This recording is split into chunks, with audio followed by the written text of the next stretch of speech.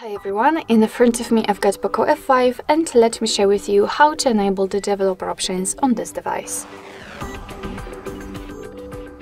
So first of all we have to enter the settings and then simply tap on About Phone. Now let's localize the MIUI version. As you can see, it should be right here under those highlighted areas.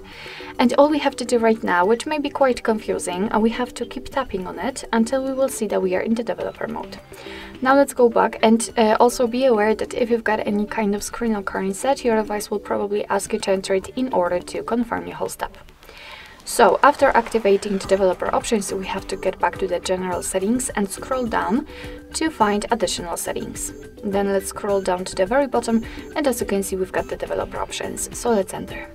And here we've got plenty of advanced settings which we can customize. So for example, we can enable the predictive back animations.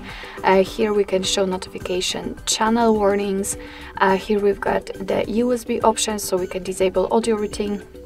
We can simulate color space, we can show view updates. Here we've got some options which are connected with the animation. Here we can show visual feedback for taps, for example.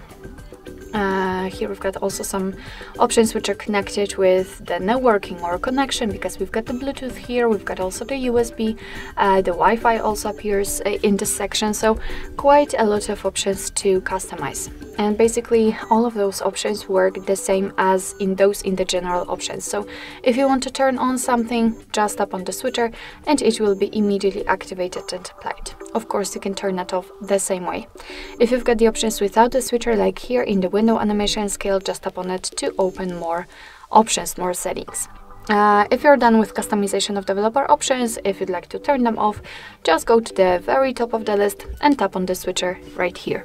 As you can see, most of the options will be inactive, and after getting back, they will disappear from the additional settings.